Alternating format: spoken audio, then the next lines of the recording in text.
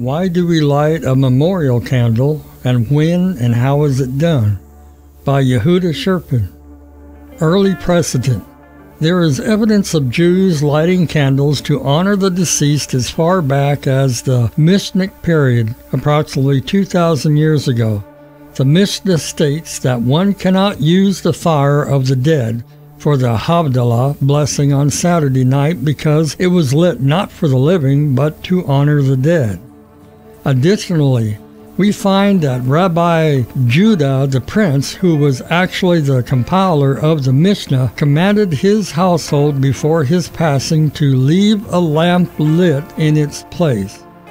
Although this phrase is usually understood to refer to the Shabbat lamp, some point to this as a precedent for lighting a candle for the departed soul. But why? The verse states, "The soul of man is the lamp of God." As such, the candle serves as a remembrance of the departed soul. Additionally, based on this soul lamp comparison, there are many reasons given for lighting a candle, several of which we will touch on here. Filling a void.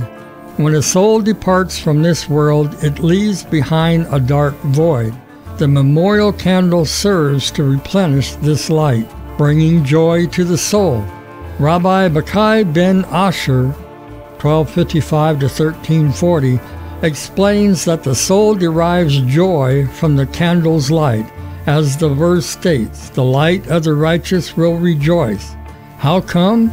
The soul is made up of divine light, and it is natural to delight in something that is of a similar makeup. This is the case even though the candle generates mere physical light, whereas the soul's light is spiritual. Atonement for the soul. With regard to the custom of lighting a memorial candle before Yom Kippur, Rabbi Asher ben Yakil, 1250 to 1327, explains that we light a candle to atone for the souls of the departed. The verse states, "For the lights honor the Lord." When we light a candle to honor God and the merit of the departed, God promises to forgive and watch over their souls. Wick and flame, body and soul. On a more mystical level, a candle represents a person's connection to the divine. The lamp, including the wick, represents the body, and the flame represents the divine soul.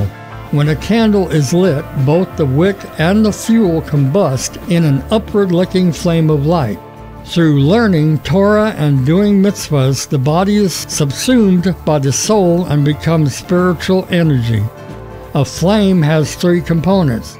There is the inner blue, or blackish part of the flame, which hugs the wick and consumes the oil. Then there is the bright body of the flame, which provides the light. Lastly, there's the third level, the subtle aura that surrounds the flame. These three parts correspond to the three components of the soul that are most closely associated with the physical body: nefesh, ruach, and neshama. Some, including Chabad, have the custom to light 5 candles during prayers throughout the 11 months that Kaddish is recited, as well as during prayers on the Yatzrit, corresponding to all 5 levels of the soul: nefesh, ruach, neshama, kaya, and yahida. When to light a candle. We light a candle when the soul is more present in our world. Since the soul begins its upward journey in gradual stages akin to an aroma that slowly dissipates, the custom developed to light the candle during the first week of Shiva, when the soul is most present. And since the soul's ascent is not completed until the end of the first year, Chabad and others keep the candle lit until the year has passed. During the times when we are to remember the deceased, we light a candle in memory of the soul. On these days, Yatzrit and with Yitzkor is recited, the soul has permission to travel back to this world that it left behind, so we light a candle for its delight and memory. Some, including Chabad, have the custom not to light a candle on the days of Yizkor is recited, except for Yom Kippur, for then, as explained above, the souls are judged and relight in their merit. The custom is to light the candle after sunset on the eve of the Yatzrit. If the Yatzrit is on Shabbat, the candle is lit before lighting the Shabbat candles. The candle should burn at least until after nightfall the next day, as an example, the end of the Yatzrit, and should be left to burn out on its own. If the Yatzrit is on Sunday, then the candle should be lit after evening prayers and Havdalah. What kind of candle? For mystical reasons, some have the custom to specifically use an oil lamp for the memorial candles. Others, including Chabad, try, only if easily obtainable, to use a candle made out of beeswax.